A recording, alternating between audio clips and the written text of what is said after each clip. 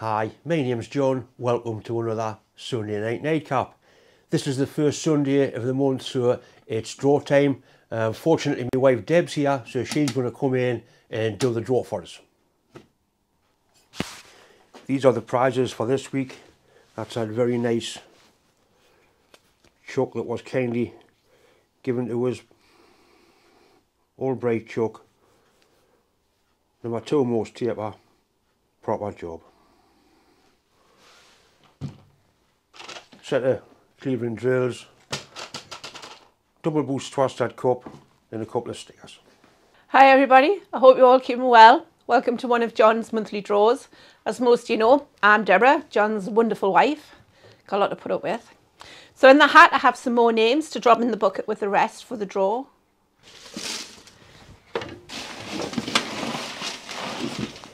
That's got to be the one, Deb. Well, I didn't have to pick one jumped out. So we might as well have it. No looking at the mess on John's floor. Okay. There we go. Jacob Fawkes. Whoops. There you go. Well done. Just hope you all take care. Bye. Right, Deb, that was great. All you need to do now is send me an email with your address and I'll get that posted off to you anywhere in the world, basically completely free of charge. I'm going to do another draw. If you want to enter the draw, all you need to do is send me an email. That's my email address up there. And all you need to put on the email is your name, your full name, like John Mills, not just John. Your name goes into the bucket. If it's drawn out, the prize gets posted off. Once you've been drawn out of the bucket, obviously you don't go back in. These are the prizes for next month's draw. Naturally a Doubleboost cup, the standard set of drills, a couple of stickers and a lovely little Mercer dial gauge. Bob's done his magic on that one. All ready to go. In last week's nightcap, I tried to start one of my dad's little glow plug engines.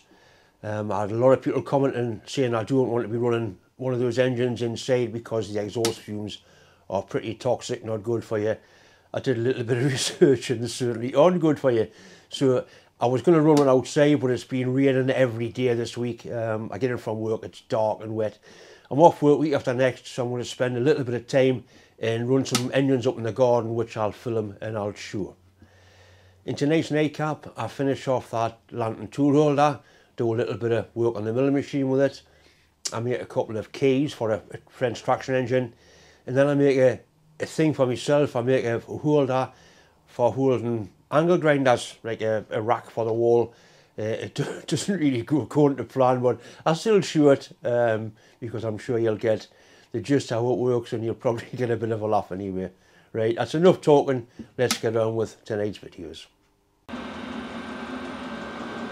Right, I'm at the stage now where I need to put the slot in there. It's a 14mm slot, which starts 30 from that end, obviously in the centre. It's 90mm long. I've got this clamped in the vise, I've had a parallel in, it's clamped really tight, it's going nowhere. So I need to find the centre of it, so we'll bring the little edge finder out of it. There's a bit chirp. Like that. Zero the axis. And we'll go out to the other side. Just to make sure we're keeping it at the same height.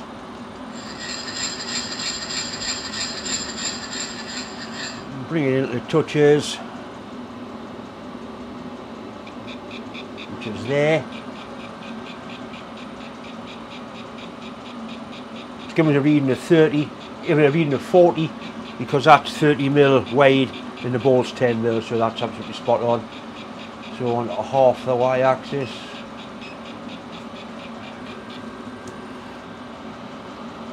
Into 0.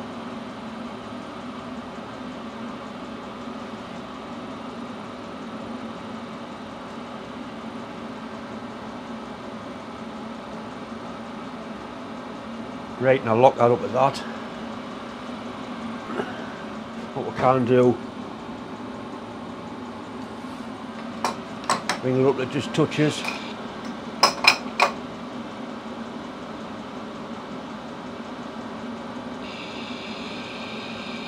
I was going to work it back and forward, but I don't need to. It's obviously in the middle, no doubt about it. Right, next I need to find that end.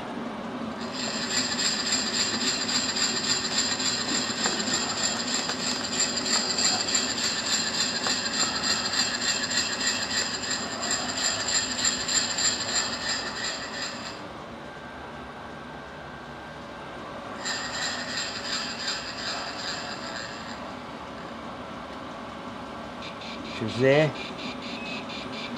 So we need 30. So we'll do a 5 first.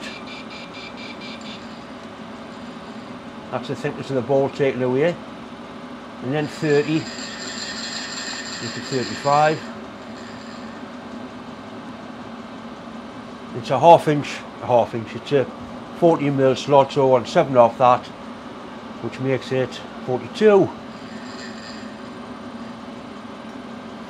Right, so that'll be the bottom end of the slot, 42.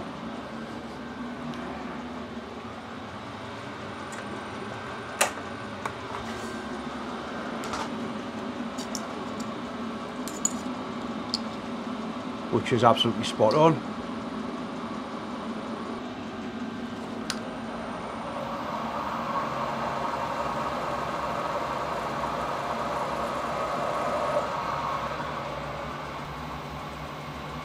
Right, the slot's 140 long. 9/7 for the end.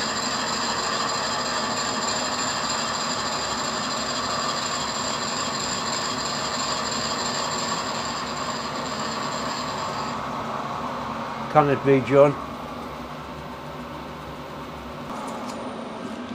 Right, that's wrong, it should be 30, not 40. Right, that's better.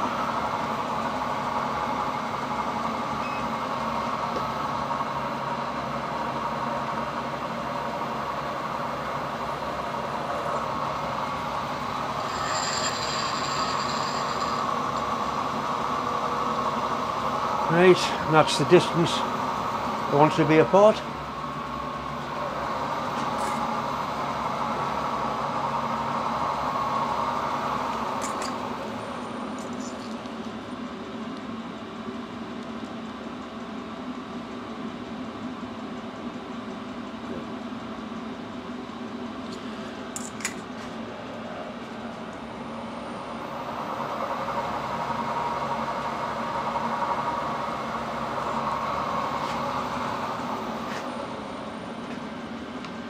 I'm going to drill holes in here just to help the cool water go away from the slot.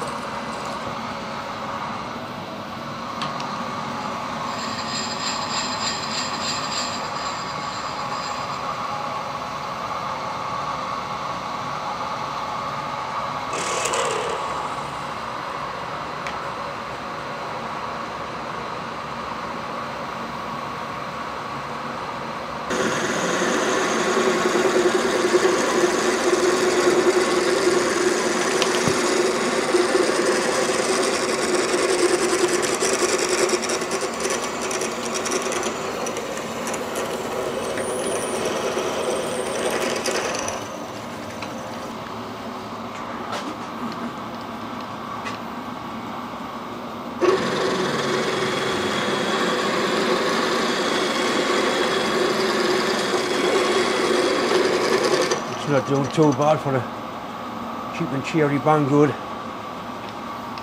drill.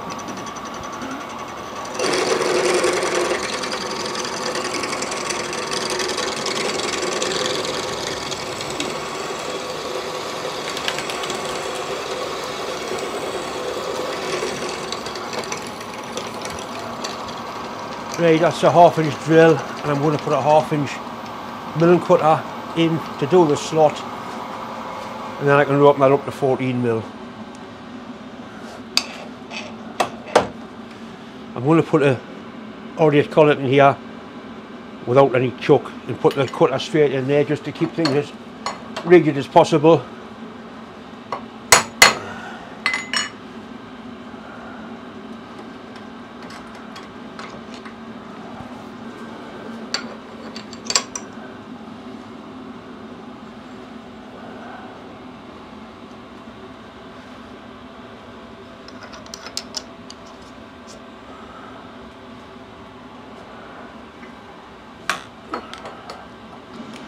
Even having the riser block in here, I can still use the full height of the machine because I did make a new lead screw for the Z axis.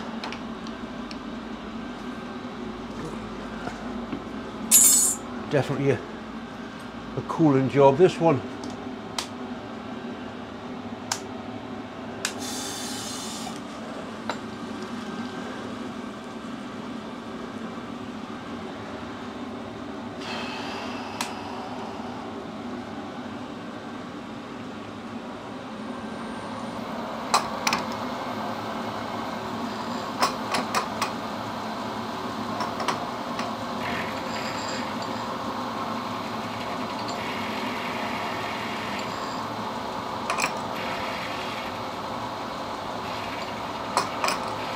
I'm going to set the stops up on the bed of the machine so I don't go past the end of the hole.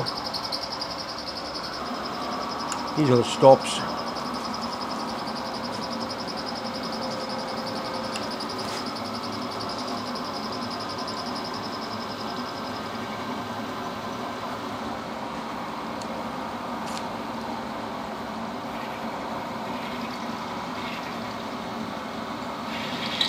Right, so that stops us going past the end of the hole that way.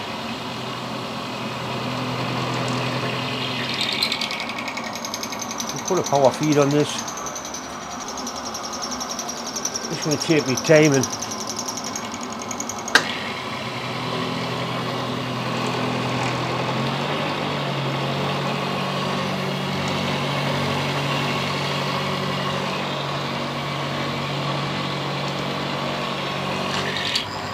a little bit more than that, I think.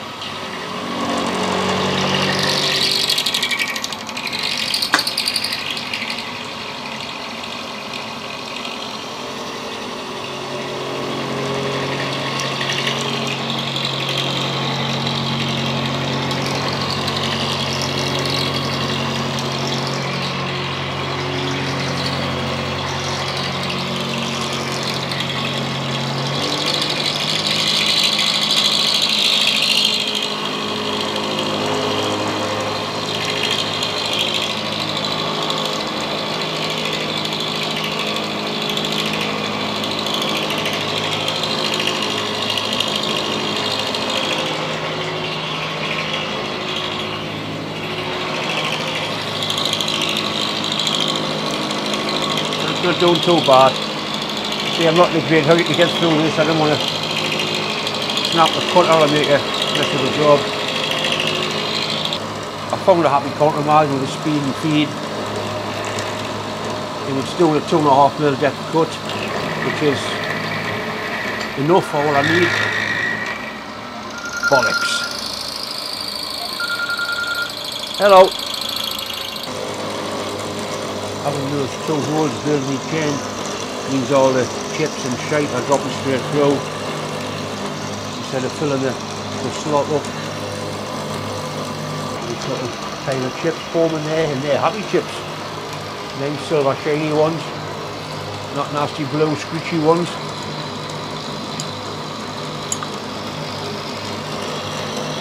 Certainly got a nice setting there, working and cutting really well. Right, we're through now, so I need 0.25. nil off each side. So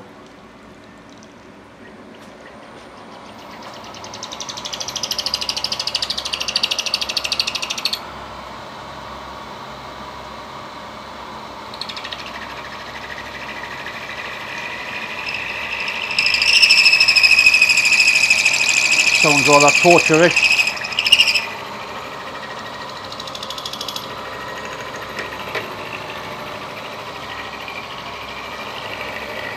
This is just cleaning up to the 14mm.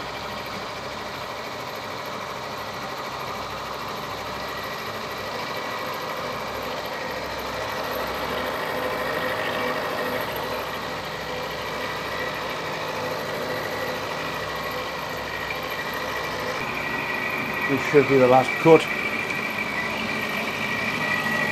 Just putting a decent finish in there.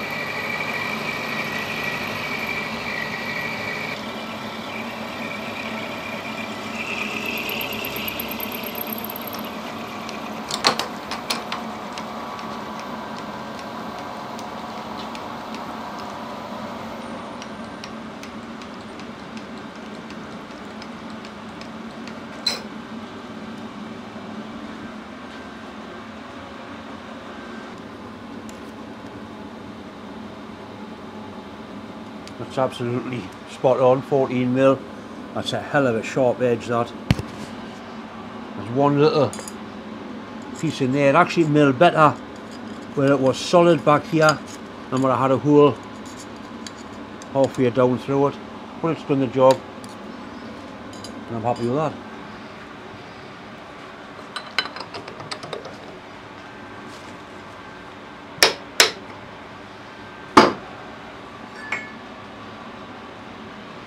Right, that's it.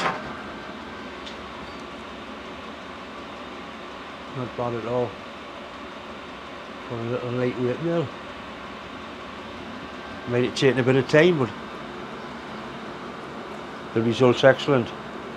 Very happy. Derag these horrible edges and then I think that's about it done. It's better.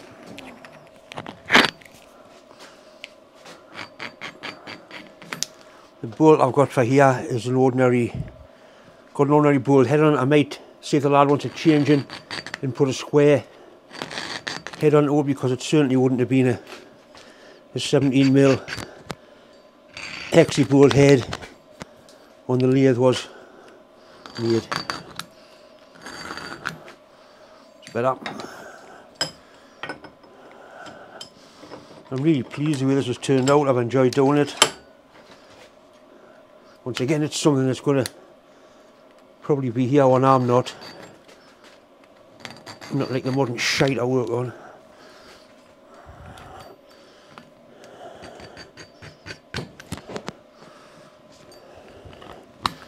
A little Noga multi-deragging tool starting to get a bit worn now. I've had it quite a while. That's much better. Much better. I'll settle for that, I think.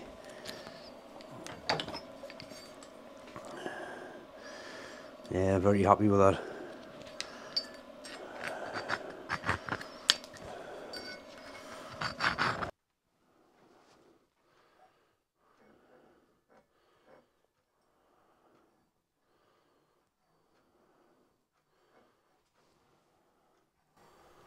I like it. I like it a lot.